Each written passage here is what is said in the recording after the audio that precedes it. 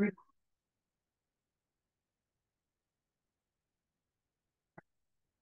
right. Hi, everyone. Welcome to the Noon Case Conference. Today, it is my pleasure to introduce Dr. Peter Angelos. Peter Angelos, MD, PhD, is the Linda Kohler Anderson Professor of Surgery, the Chief of Endocrine Surgery, and the Director of the MacLean Center for Clinical Medical Ethics here at the University of Chicago.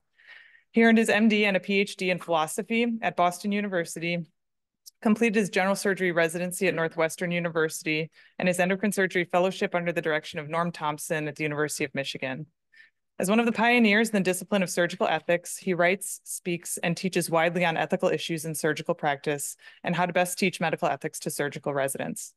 As an accomplished surgeon and past president of the American Association of Endocrine Surgeons, Dr. Angelos has published more than 250 peer-reviewed papers and dozens of book chapters on his research into improving outcomes of thyroid and parathyroid surgery, minimally invasive endocrine surgery, and best practices for thyroid cancer treatment. He has trained 12 endocrine surgery fellows, hundreds of surgical residents, and has been an inspiration to the over 80 surgeons who have completed the MacLean Center Fellowship in Clinical Medical Ethics. A very skilled and patient surgeon, thoughtful mentor, and all-around exceptional human being and friend, it is my pleasure to introduce Dr. Peter Angelos, whose talk today is entitled The Value of Clinical Ethics in Contemporary Medical Care.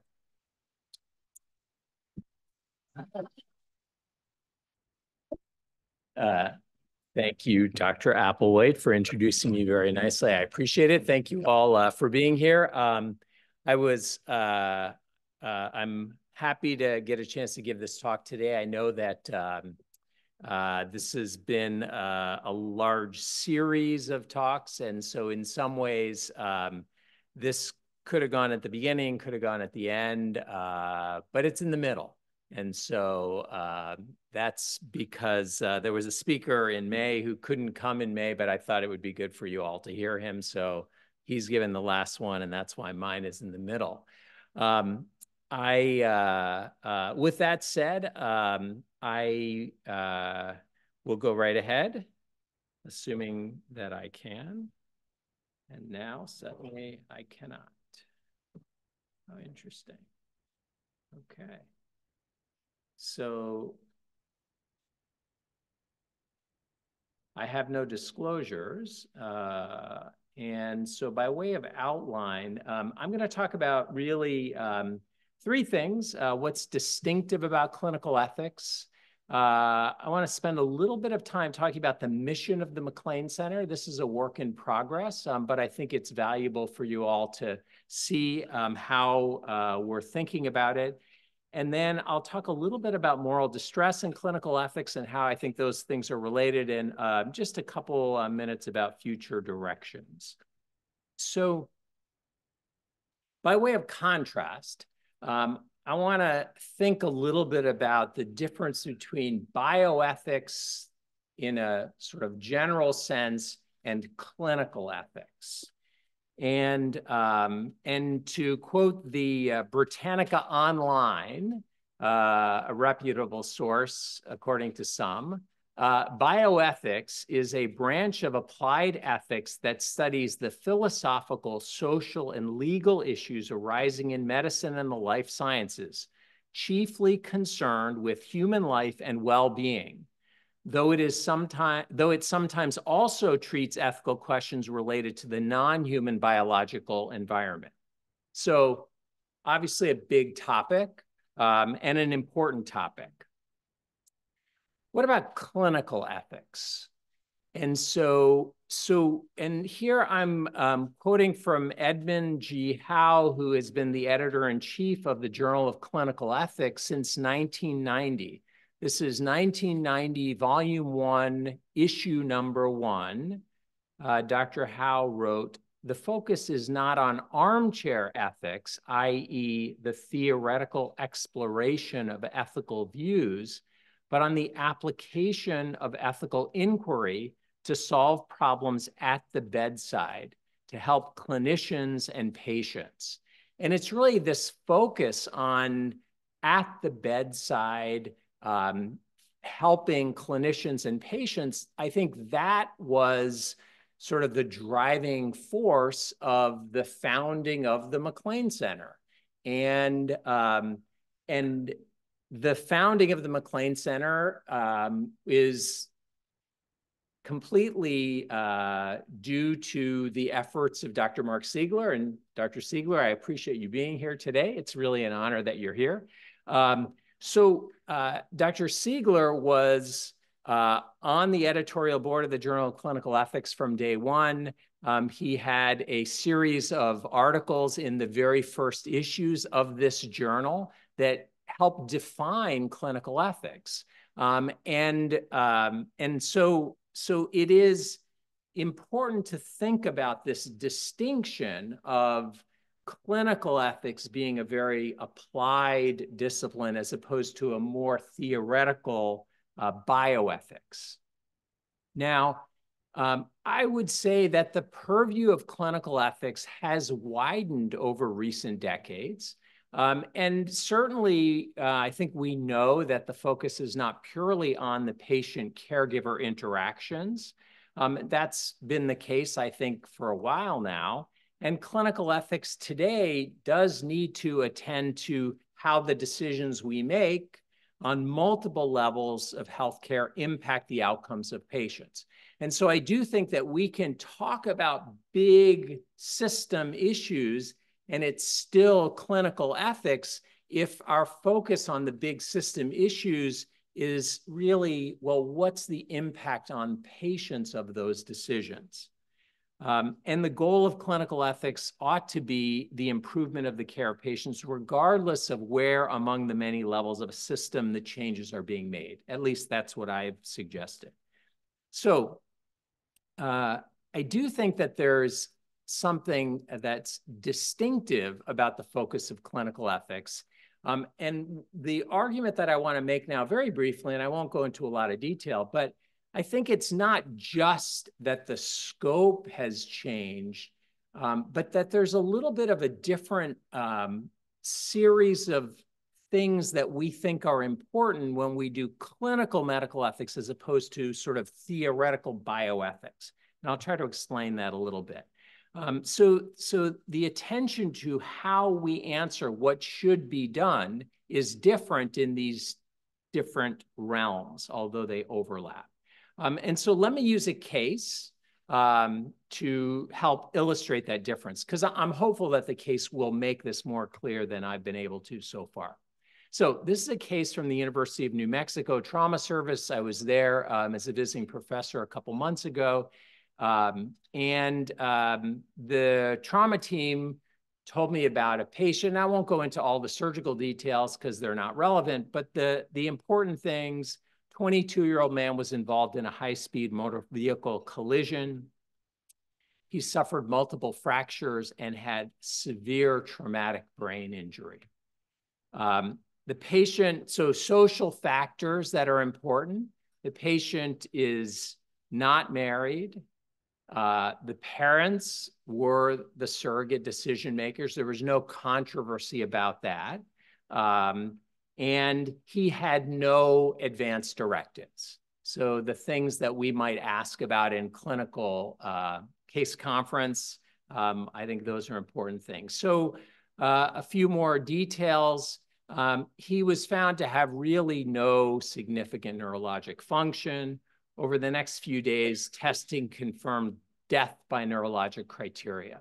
And again, you know, you have heard many discussions about what that criteria is and whether there's controversies about that. For the sake of discussion of this case, there was no controversy. This patient met the criteria for brain death. Important, parents don't speak English. Through an interpreter, they're found to have very poor health literacy. So the parents' response to the news that their son had died was, and you know, this is not it's in quotation marks, but it's via translator, so it's not exactly a direct quote, but it was essentially, he looks just like he did when he left the house that morning before he got in the accident. Don't stop the ventilator or you will be killing him. and we won't allow you to do that. And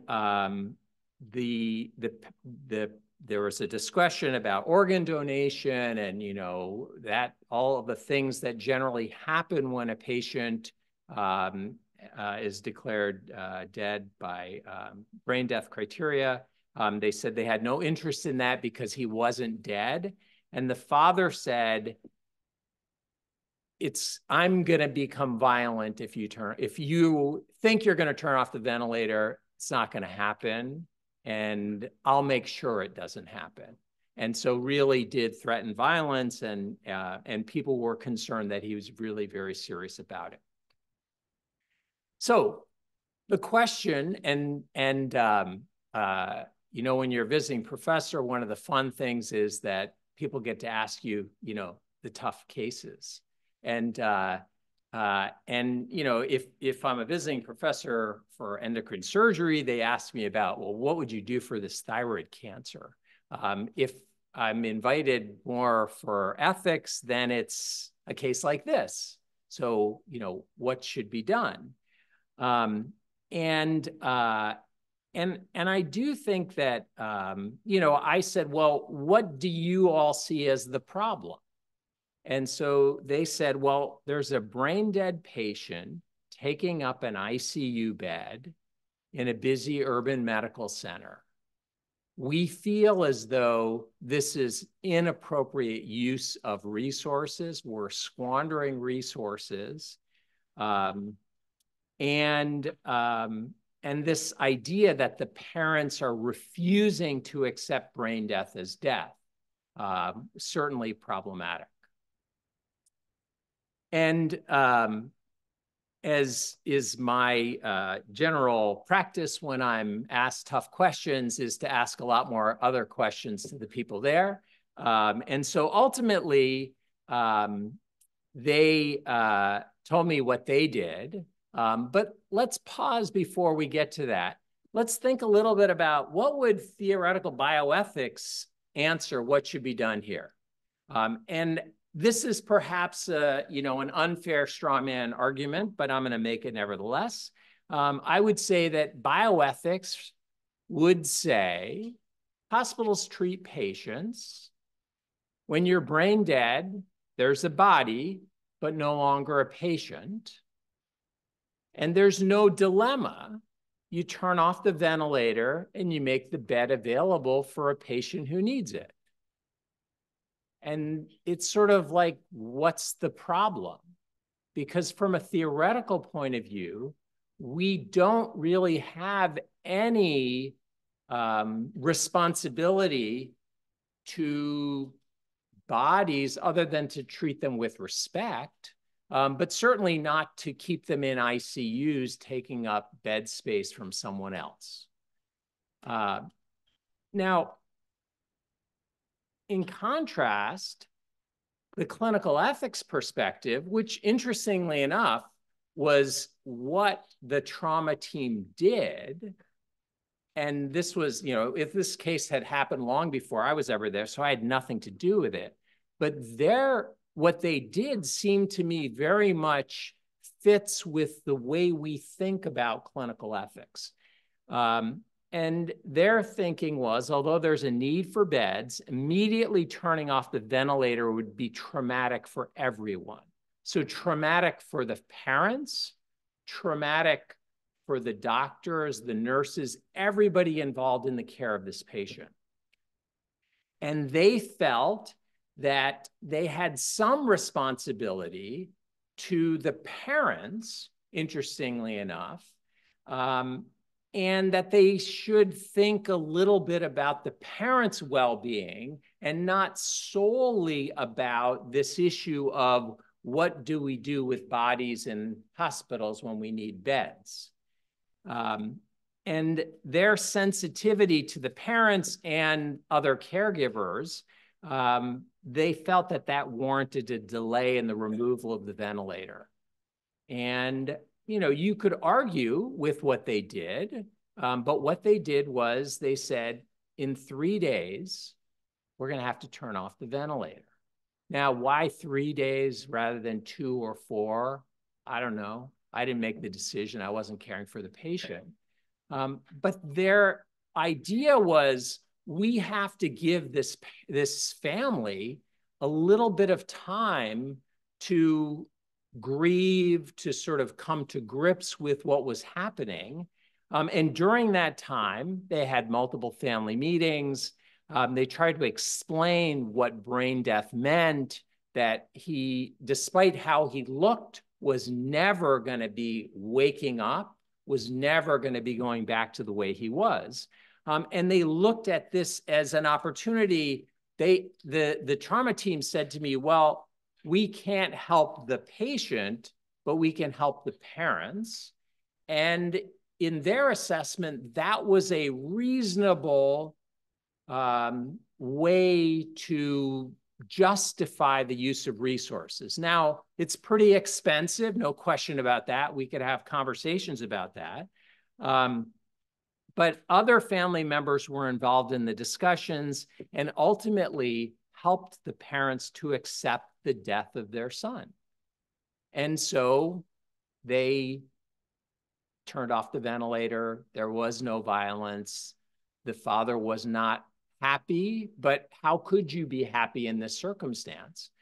So what I think is important in this case is not so much about, could they have done things differently? Could they have tweaked things? But was the outcome a success? Now, from a bed utilization perspective, one would argue no, right? You kept an ICU bed occupied and unavailable to someone who could benefit from it for a period of time. But there was no violence. That seems good. And although, as I said, although the father remained upset, other family members helped him accept the inevitability of the discontinuation of the ventilator. And I do think that in this sort of family's narrative of what happened to their son, waiting 3 days had value. And I would argue that it had value because it allowed them to come to grips with this in some fashion, and allowed them to then sort of tell the story of what happened to their son in a very different way than would have been the case otherwise. And I would argue that this case hopefully illustrates to some extent that the scope of concern in clinical ethics appropriately is cognizant of some things that might have been missed if we were taking a much more theoretical approach to the problem. And I do think that as we see on a weekly basis, decision-making in clinical ethics necessitates attention to not only the patient, but to those who care for the patient. And those who care for the patient are sometimes the family, the surrogates, and also the professional caregivers in the hospital. And so those who care for the patient, I think, means both of these sets of people. And if you look at this, I would say for those of you who may be familiar, this seems to sound a lot like what has been described as a care ethic. And so for those who may not be as familiar with it, I'll just say a couple words. The ethics of care developed largely in response to principalism, and Carol Gilligan, 1982 book, is sort of largely credited with sort of starting this idea. And the ethics of care rejects a hierarchical view of ethics in favor of a more relational one. And it sort of, I guess, anthropologically grew out of what Carol Gilligan described as a feminine view of how decisions are made, which are much less hierarchical. And the argument goes something like persons interact in networks of relationships rather than in isolation, and the relationships and human connections matter. And so when you're thinking about what's the right thing to do, those relationships then become very important. And rather than taking a deductive approach from ethical principles, a care ethic looks to the specific situation. Again, sounds a lot like clinical medical ethics. And solutions to conflict are sought in the context of the parties involved. And the goodness of a decision is determined by the manner in which it enhances the relationships. So we say, well, that was a good decision if there's been some sense in which we have strengthened the bonds, the relationships of the parties involved. So obviously one could spend a lot more time delving into an ethics of care, but I do think that this idea of what things we think about when we make decisions, why is it that in Dr. Siegler's book, Clinical Ethics, that the four-box model, why does that include the family and surrogate decision makers? Well, because they are important in the decision making. And so those relationships then I think are matter. And good solutions, according to a care ethic, resolve conflicts and improve relationships. So let me turn now to the second of my sort of three major things to talk about today. And that is the evolving mission of the MacLean Center. Certainly the mission of the center has grown in recent years. In the last several months, there's been a deliberate effort to revise and update our mission. And I do want to really give special thanks to associate and assistant directors who are all listed here: Marshall Chin, Megan Applewhite, Micah Prohaska, Monica Peak, Lori Zoloff, Dan Brudney, Julie Kaur, Valerie Koch, and Will Parker, all of whom have been involved in some of these discussions. I do want to just share with you a draft version. We're still working on this. This is a work in progress. Certainly we'll have more formal opportunities to discuss it, but I thought it would be a good time to have a preliminary conversation. So the mission then of the center, as we're thinking about it going forward, is to innovate and excel in clinically driven ethics inquiry, education, and service that improves care, transforms systems, advances equity, and informs policy to improve health for patients and communities. So again, it's not different, but perhaps a broader view.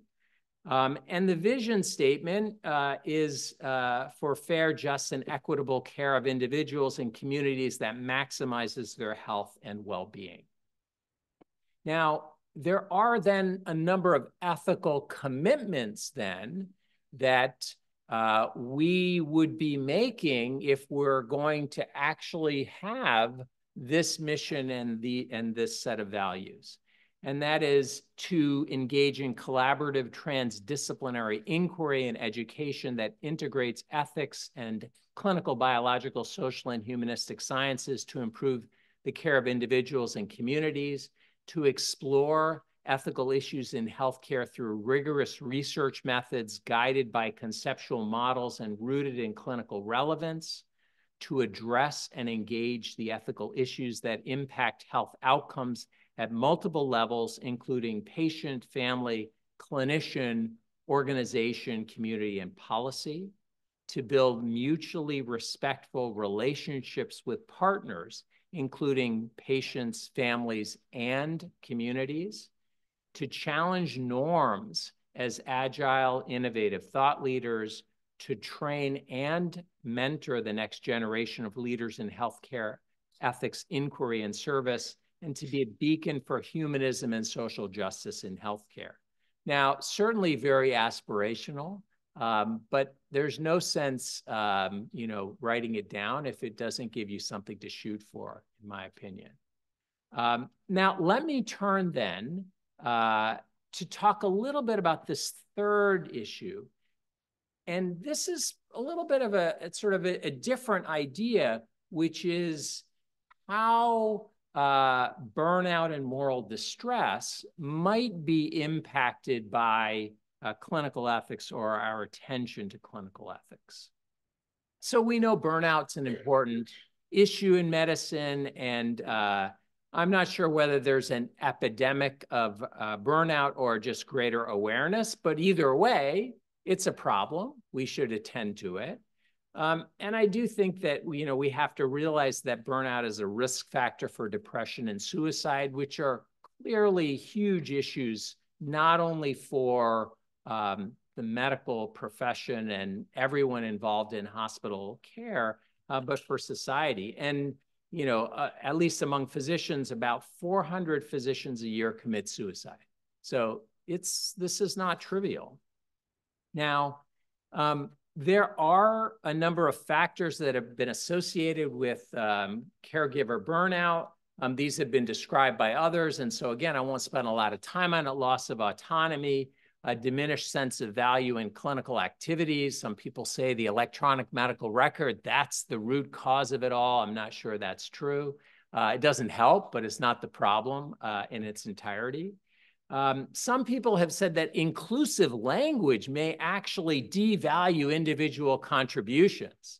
And so if we talk about providers, that suggests a cog in the wheel rather than someone essential, like my nurse or my doctor. And so maybe that has a role, I'm not sure. But we know that there are certainly personal characteristics that might reduce the risk of burnout. And again, lots of attention has been given to this. Resilience is something that, we're told we should be more resilient. We should be able to bounce back from adversity, and that will make us less susceptible to burnout. The capacity, the ability to bear the many unavoidable irritants of daily life with relative equanimity. So having greater capacity in this context would seem to protect us in some sense from the risks of burnout. Starting, I think, around 2018, we started having Resilience Week for GME, for the medical center. I was particularly impressed in the 2019 Resilience Week happened to fall during the polar vortex. I don't know if you all remember that, but I was I thought it was very ironic that it was canceled due to extreme cold. It seems like that you should be resilient enough, but anyway, that's a totally different thing. But it was all canceled because it was very cold out. So, could there be aspects of providing medical care that increase our resistance to burnout? Well, I think so. And I actually think that by emphasizing the ethical dimension of the care of patients, that may help us as caregivers as well as helping our patients. And so just to give you a sense of why I think this is the case, moral injury and caregiver distress, again, are things that have been widely described in recent years. Moral injury is described as occurring when we perpetrate, bear witness to, or fail to prevent an act that transgresses our deeply held moral beliefs. And whether it's moral injury or moral distress, putting the needs of patients first, I would say, is central to the deeply held moral beliefs of most physicians, nurses, and other caregivers. And every time we're forced to make a decision that contravenes our patients' best interests, we often feel a sting of moral injustice, and over time, these repetitive insults amass to what people have described as moral injury. So again, you could argue with the definitions. But certainly there is something here to be concerned about. Burnout and moral injury may be complementary views of the central problem of clinical distress or clinician distress.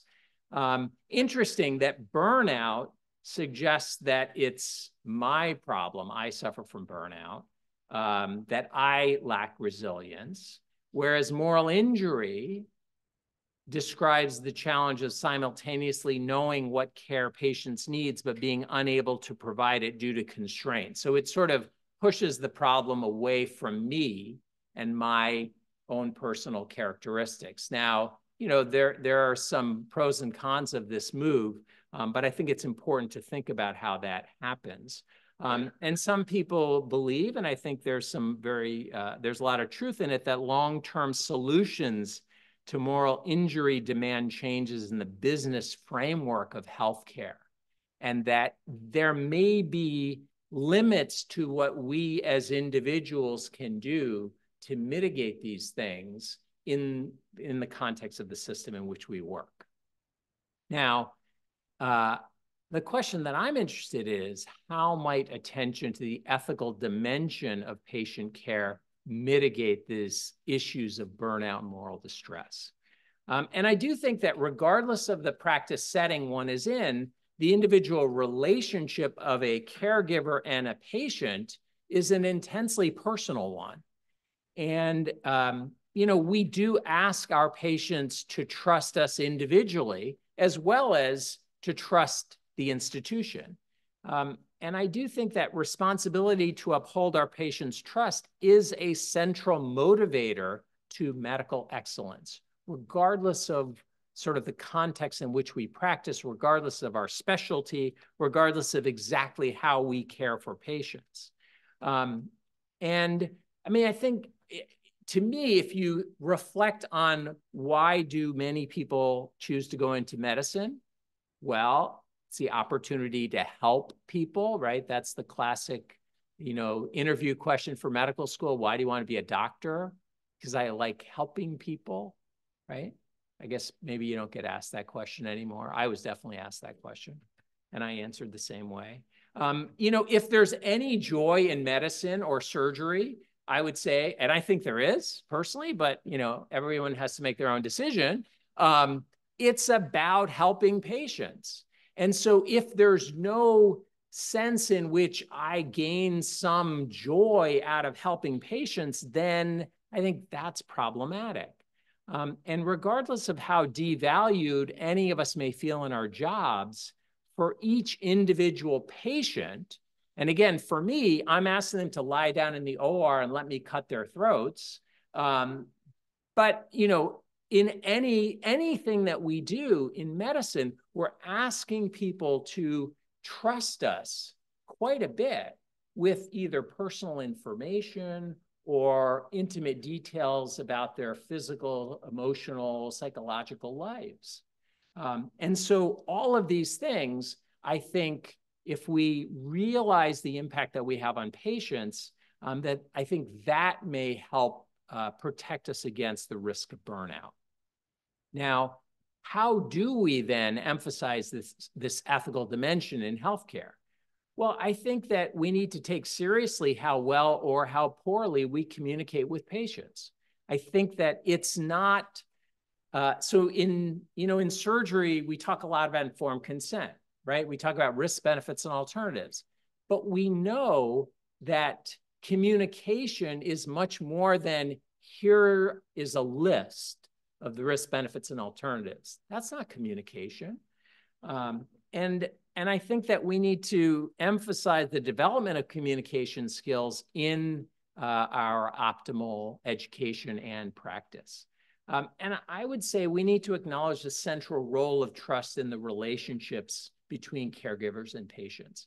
And I think that we frequently don't do that enough.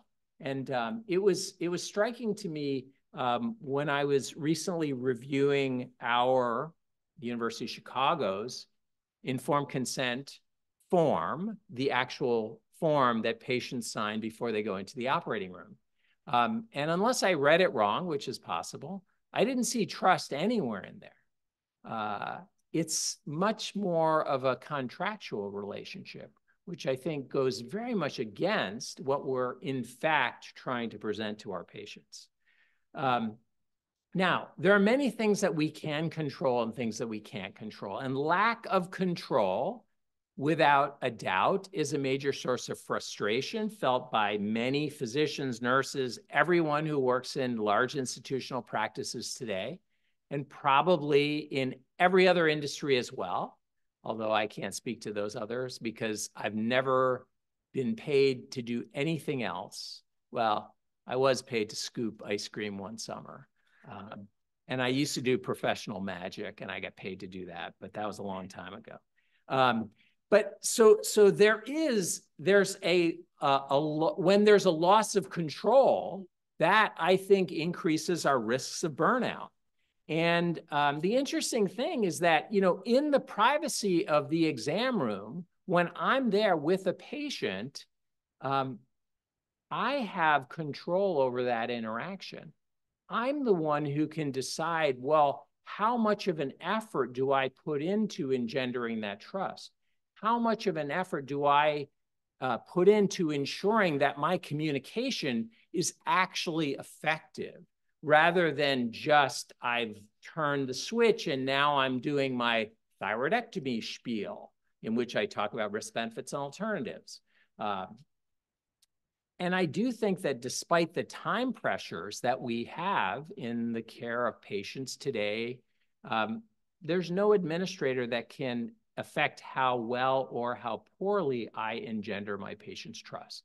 That's ultimately up to me. And it depends on how seriously I take that as a responsibility.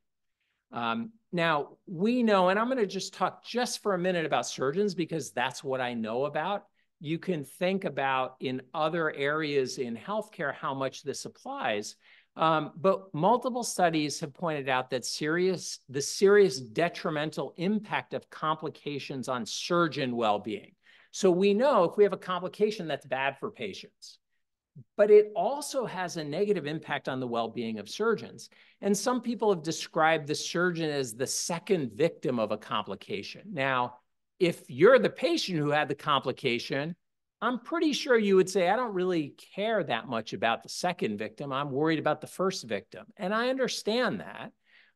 But from a caregiver perspective, this is a potential issue to think about. And lots of institutions have sought to reduce this impact. And there are some departments of surgery, for example, that have peer counselors. And so if you have a complication, then you can call the peer counseling hotline. I was visiting an institution a couple years ago where they have a program where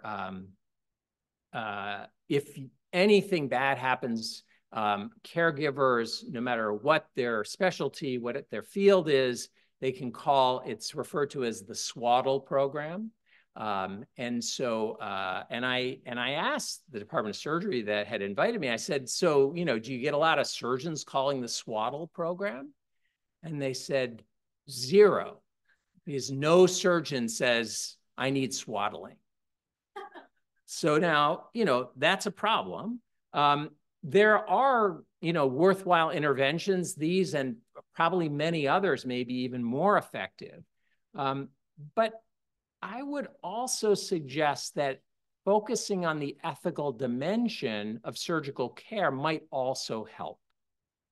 And I do think that by ensuring that the adequacy of informed consent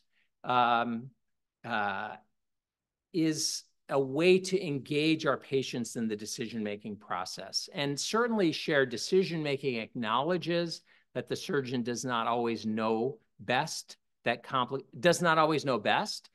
and that complications can and do occur. And I do think that, having had a conversation with a patient to say, this could happen to you, it doesn't diminish the physical impact of a complication on a patient, but I do think that it has a significant impact on the psychological implications, both for the patient and for the physician. Because if I say, do you remember when I had that conversation about how I might injure your recurrent laryngeal nerve such that your voice is permanently hoarse. Again, that doesn't make it better, but at least I think it reduces some of the stress associated with that conversation. So, you know, hopefully I have at least given you a little bit of a thumbnail sketch about why there's value in acting ethically. I do think that patients benefit from ethical surgeons. I do think that caregivers can also benefit from a greater attention to the ethical dimension. And again, I say surgical care, but it's everything we do in hospitals, so it's not limited to surgery. I do think that the attention to the ethical dimension requires caregivers to attend to expertise outside of medical science. So if we think that communication is an essential component of being a good caregiver in the medical field, then we should realize that we may not be the experts at communication and other things. So, you know, I do think that increasingly everybody involved in healthcare is faced with a dilemma.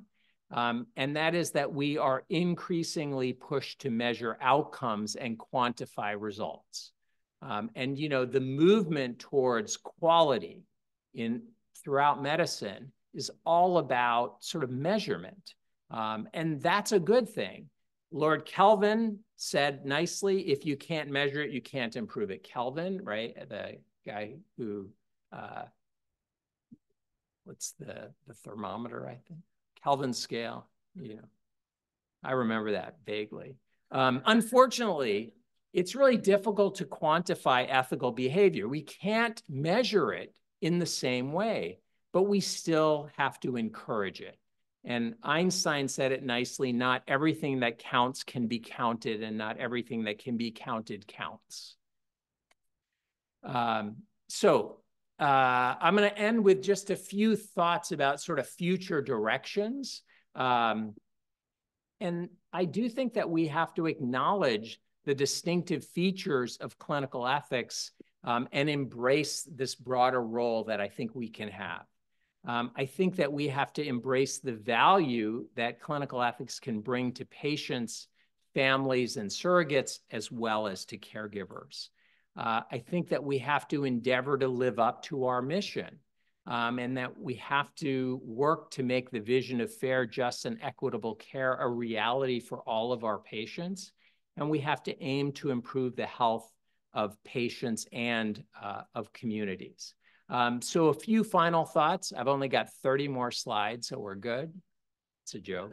I think it's good to be ethical. I hope that that is not a controversial statement. I think that it's good to be ethical because it's just good, right? There's an intrinsic value, but there's also, I think, a value for patients and caregivers. And I do think that the scope of concern for clinical ethics appropriately considers the impact of patient decisions on the families and surrogates. And I do think that the mission of the MacLean Center focuses on not only patients and caregivers, but also on the community. So last two thoughts, I think clinical ethics will remain the core of the center's mission, but contemporary clinical ethics must have a broader focus than it did 40 years ago. And I do think that this greater attention to the ethical dimension of care may prove benefit not only to patients, but also to caregivers. So with that, I'm going to end, and I'm very happy to answer questions. Thank you.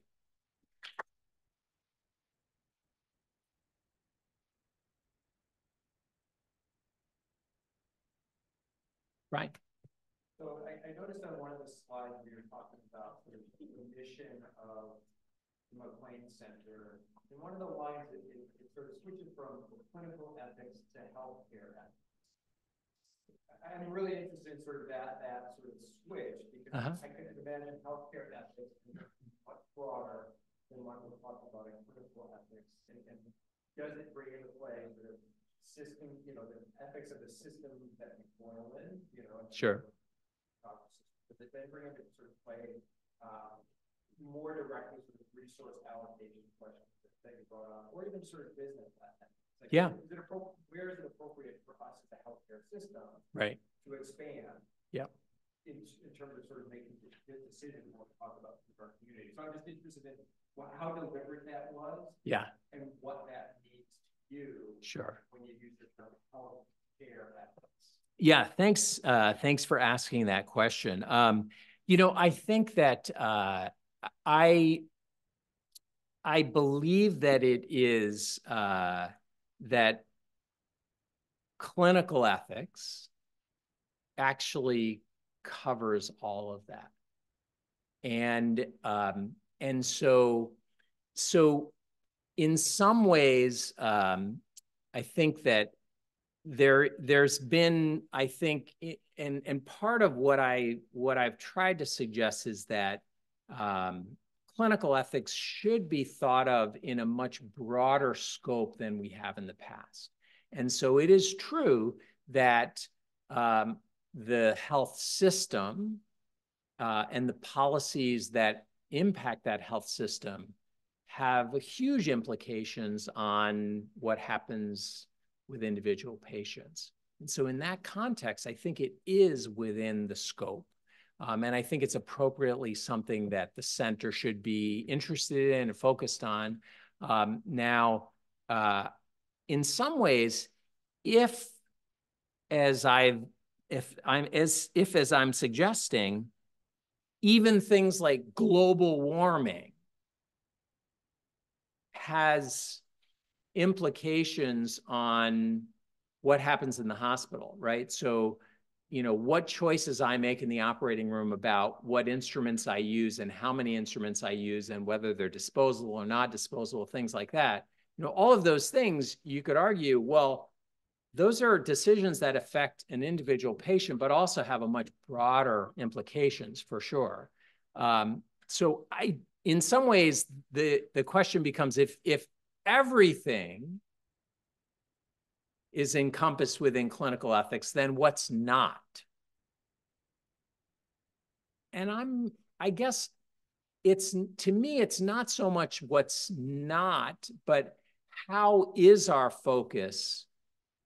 You know, what makes it clinical ethics? And that's where I do think that this sort of practical implications at the bedside rather than a completely theoretical framework. I think that's where I would rather try to make the distinction rather than sort of how big is our scope of view, if that makes sense.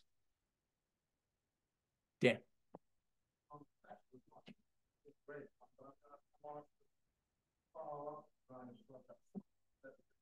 Yeah. I do agree that giving the family several days, right. But it strikes me as a little easy to sort of distinguish that from the issue of there being somebody else in the bed. All those people are encompassed. Right. You don't physically see that patient who might have an adverse outcome get into the ICU. Now, you could, of course, you think the technology can identify who that is, being it into everybody's phone, and when you're making a decision, you could all look at the picture of this person with all that and so forth. And that person is also potentially scope of concern. And so I think there may, anyway, I want to raise the question whether there has to be justification for limiting the scope of concern at time T. Right. To patients and families who are there physically. Sure. Yeah. And when there will be impact on other items, not out of scope. Right. Identifiable. Yeah. Yeah, it's a great point. And I mean, there is no question that if our focus is really just on who's in the room, who's around the table, as it were, that sort of presupposes a sort of a first come, first serve. You happen to be in the bed, and so now we're more concerned about you than someone else who, you know, never got in the bed yet, and so we don't know them. So I think that that is true. There is, there's an asymmetry there, and I'm not quite sure how to manage it. But it is, it's a reflection of the reality. And to the extent that it should be, that reality should be changed, I'm not sure. You know, but I would agree with you. This isn't a solution per se, but perhaps a way to get to a solution. Yeah. Yeah, Mike. Just a couple of comments. You know, you mentioned the measurement quality. Like, I think we've never been better at measuring things. We've talked a little bit about AI, but whether it's AI or technical innovation, like it continues to rapidly impact the practice of medicine. My assumption of most of our colleagues is that those result in, you know, improvements in ease of practice and patient outcomes as just natural ends that will occur.